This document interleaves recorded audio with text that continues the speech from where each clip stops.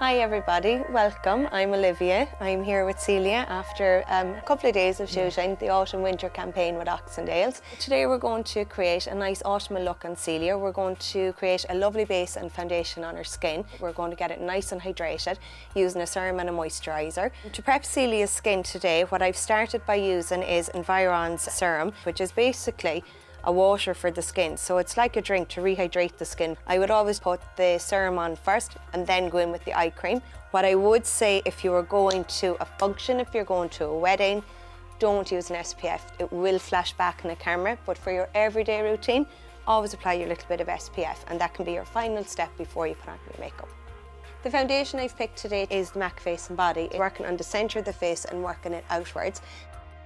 Something that's going to help brighten the eyes, I'm going to use a little Makeup Forever highlighting product on the inside of the eye area, and I'm just softly brushing it in towards the nose. You never want to go too heavy in under the eye area with any product. The reason we're going to apply powder onto Celia is to set the foundation, just to help it settle better into the skin and without it building up and caking into the skin. So today I'm going to use the bronzer in nearly a figure of 3 on Celia's face, and it'll give a little bit of a contour as well to help shape her face.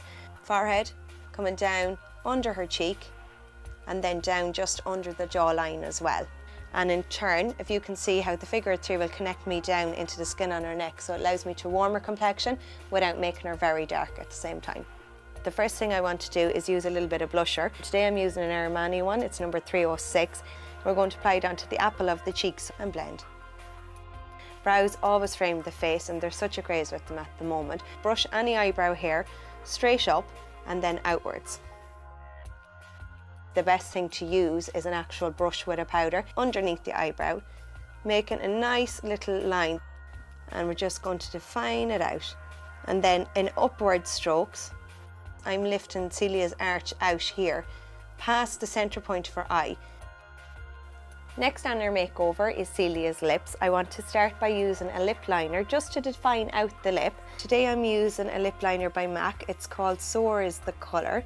We want to emphasise the Cupid's bow, so just bring the liner up, around and down.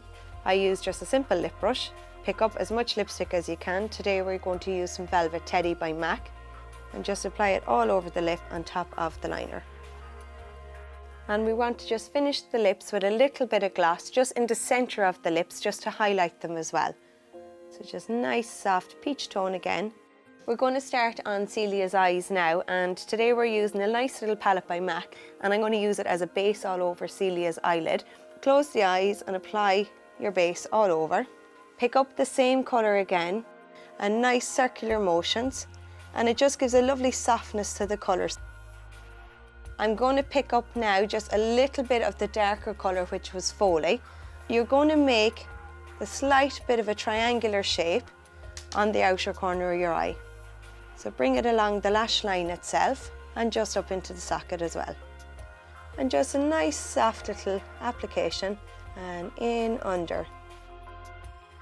Mascara I'm going to use today is Estee Lauder Zero Smudge Double Wear Mascara. Move your brush into the very root of the eyelash, and as I'm wiggling the brush, I'm wiggling it that little bit more on the tips of the lashes as well.